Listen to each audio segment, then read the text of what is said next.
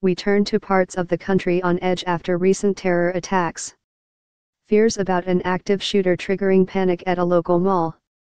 This, as officials are urging vigilance. As Christmas Eve celebrations get underway. Here's Eva Pilgrim. Reporter, crowds running from this mall outside Miami. A shooting scare causing panic, but authorities there say it was a false alarm. This, as across the country, law enforcement remains on edge.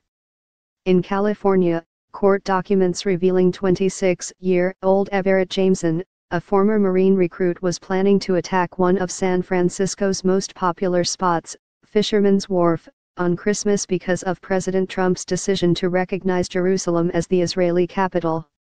It kills me to know that he would do something like that. Reporter, this as a Homeland Security spokesperson says a central Pennsylvania shooting spree by Ahmed aminamin el-mofty targeting police late Friday was terrorism. Killed in a shootout with police. He was not afraid to fire at different law enforcement officers. Reporter, in this video, Homeland Security now asking people to stay alert. While we're not aware of any specific, credible threats at this time, the recent attempted attack in New York is a reminder that we must remain vigilant. Reporter, in New York, the city on heightened alert after the Halloween attack that left 8 dead and that subway attack near Times Square earlier this month.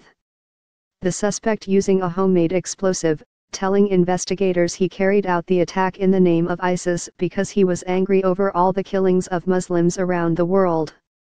And Eva joins us live from outside of St. Patrick's Cathedral in Manhattan, where police are stepping up security in New York on Christmas Eve. Reporter, security ramped up across the country at soft targets like churches including the National Cathedral.